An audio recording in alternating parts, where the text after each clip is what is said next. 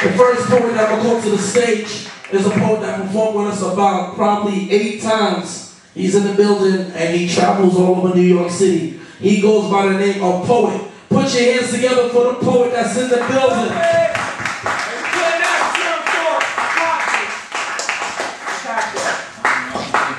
I wasn't ready.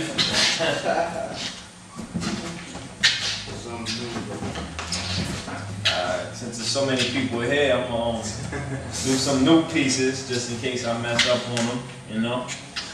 Alright, this first piece I'm gonna do. Everybody heard the term "justice is blind," right? You know, and so I wrote this piece, you know, basically describing my relationship with justice, you know what I'm saying, the minority's relationship with justice. So, go ahead with it. They say justice is blind. Well, I know she ain't deaf, so let me speak my mind. I've known justice for quite some time, and frankly, I hate the bitch. Because for as long as I can recall, we've been in an abusive relationship. She doesn't respect me, she neglects me, and whenever she has sex with me, it don't feel like we're making love. I just feel like I'm getting fucked. Before me, she was with my father, and his father before him. They cried out for help, but she just ignored them. We've been used and abused by the system. We try to speak up, but she won't listen. Because in the judicial system, there's this thing I call the color line. Justice can see, she's just colorblind. Let me explain what I mean. The lighter your skin, the harder it is for your crimes to be seen. See, the cops can easily spot those crack rocks, but they seem to overlook a white-collar crook catching the jokes on a laptop. Justice, she's popular. You know, everyone's heard about her.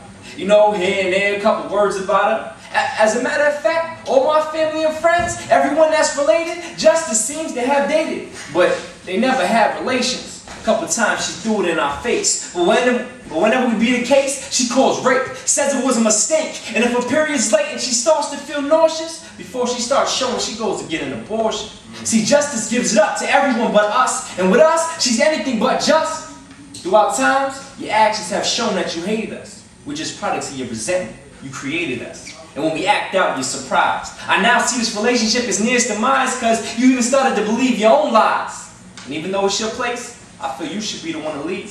True, the deed is in your name, but it was our blood, sweat, and tears. This house was built on our pain.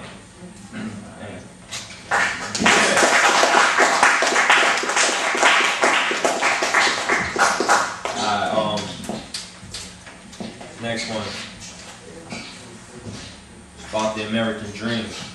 You know, I was thinking about the American dream, what it meant to me, what it meant to everybody else. And it's like, I thought about it, and it's like minorities, we're like insomniacs, you know, we don't really get to sleep to experience that dream. So I wrote this piece called The Insomniac's American Dream. What's the American dream if we can't get to sleep?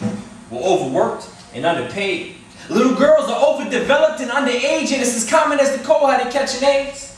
What's the American dream if we can't get to sleep? What's an insomniac's American dream? They say money is the root of all evil.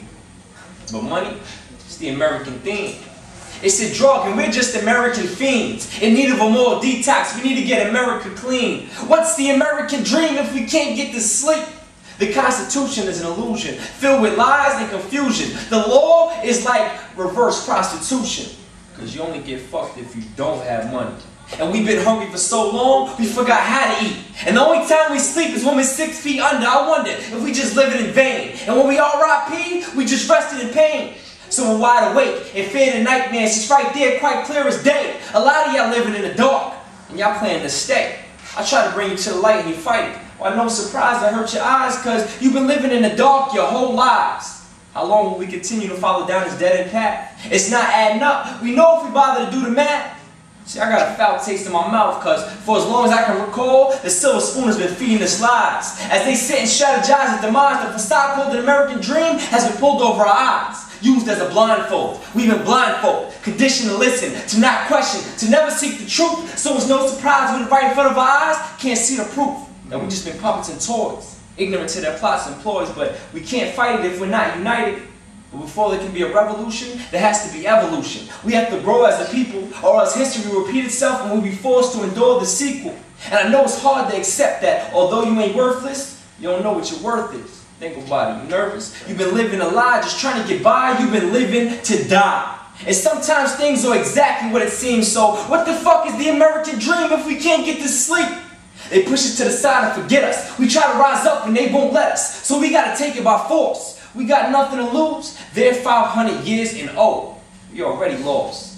And no disrespect to Dr. King, but I'm more of a Malcolm X by any means. We can't have our own, then wake the fuck up, we taking your American dream. They say I'm controversial, radical, a little crazy, maybe, but I won't rest. So we all sleeping like babies. Yeah.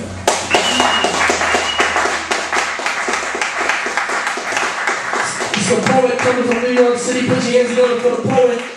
Doing real big. There's a couple of new pieces I never heard those. I like that.